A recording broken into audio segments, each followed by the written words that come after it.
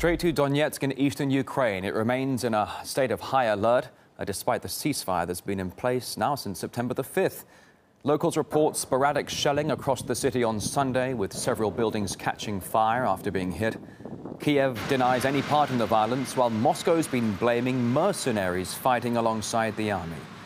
And amid the simmering tensions and ongoing peace efforts by both sides, civilians are clinging to the hope that they can soon get their lives back on track, as Maria Finoshina now reports. It's been a week since the official start of classes in eastern Ukraine, but not all schools have been able to open their doors.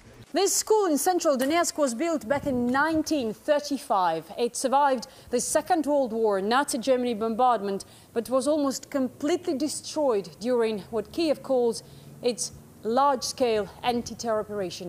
When a school is hit, both sides are usually quick to claim they are not responsible, as they do not target residential areas. But these cases are all too frequent, and many are deadly.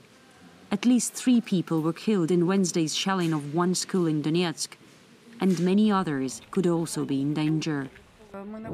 We are on the front line. It's very hard. Shelling never stops. The school was badly damaged. Constant artillery bombardment while we speak proves the principal's words. Janne says they had already repaired the school from a previous hit, but another shell brought even more destruction. I can't get used to it. I can't imagine how stressed the children are because of the constant bombardment. Repair works continue anyway, and while they get the school ready, they also prepare its basement, a key place for people to still feel safe. Soviet-era bomb shelter. Every school here in the city of Donetsk has a basement like this. This is where children and teachers were hiding when shelling was going on. It is cold and not very spacious, but it may just be enough to save lives. We meet 2 old ladies.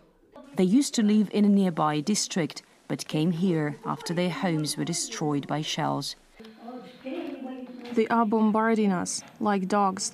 It's not a war. It's like the extermination of a nation. And it was the potential danger or destruction that meant classes just couldn't start. After we spent months in basements, people want to get back to their normal life. People's hunger for a peaceful life is immense, but it seems that the war's appetite is just as big, and it is growing.